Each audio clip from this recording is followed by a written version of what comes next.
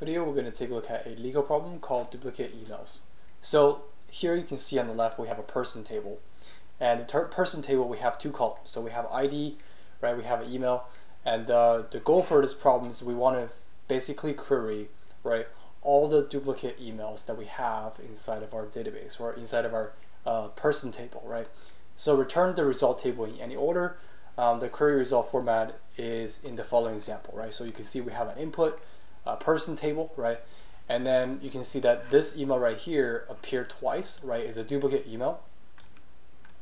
So in this case, we have to return that, right? In this case, we have to return that in our output.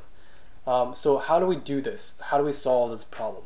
So for this problem, my thought process, was that we first need to keep track of the frequency for each email, right? So how do we know if it's duplicate? Well, we can basically first track of each email's frequency. For example, this email has appeared twice, this email appeared once, right?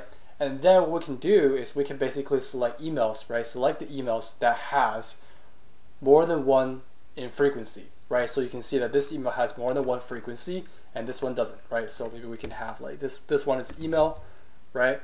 And then we have the frequency, right?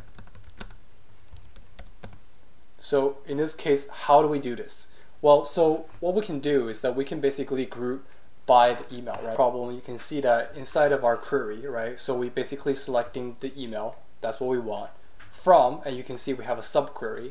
So first what we're trying to do here is we basically trying to, keep track of, like we want to create this frequency table, which we keep track of the frequency for each email, right? So you can see we're grouping by the email column, and then we also have, the email, right? In this case, you can see we have email right here from the person table, and we group by email, and then we renaming this table, or in this case, the data as frequency, and then we're basically selecting email from this frequency, where frequency.c, right, or I should say the count, is greater than 1, right? If it's greater than 1, then we know that it's duplicate, right? Because it has more than one frequency inside of our table. Another way we can solve this problem is we can use a halving condition.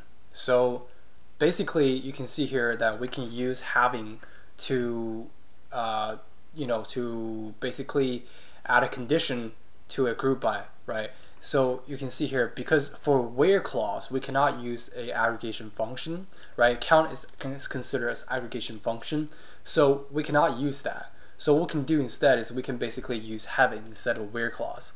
So we basically selecting email from person table, right? We group by the email, and then we basically say that I want to, select email that has a, has a frequency that is greater than 1, right? Pretty much. So you can see that that approach is most common or more common used way to add condition to a group by function.